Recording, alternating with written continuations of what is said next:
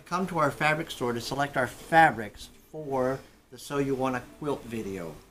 And we've chosen a line of fabrics only because as a beginner it's a little easier to match fabrics if they are all from one line.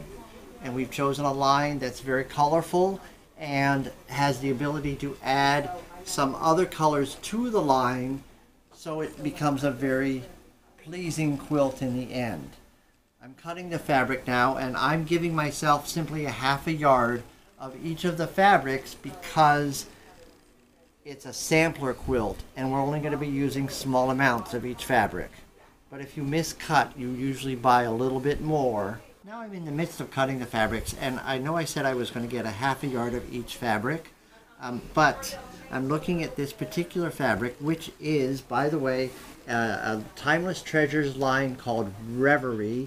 It's a relatively new line from Timeless Treasures, and a lot of the fabrics that we selected are from this line, and I will show you, if we can run over here, okay, this fabric, this fabric, this fabric, this fabric, this fabric are all from that Timeless Treasures line.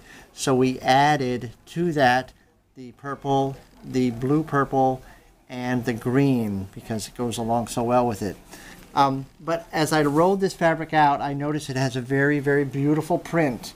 So I'm going to get more than a half a yard of this one because I might want to fussy cut something in some of the blocks. And a half a yard is only going to give me this, and it may not be where I want. So in this particular fabric, I'm going to give myself 3/4 of a yard, which should be ample for fussy cutting for the blocks. This is the final fabric that I'm cutting, and I did select this line of fabrics because it does have a border stripe. And the border stripe we're going to use around the finished sampler quilt.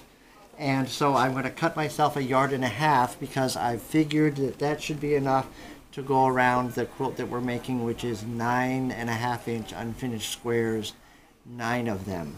So 1.5 yards should do me very well to give me the stripe that I want around the quilt, or I should be using the term border that I want around the quilt.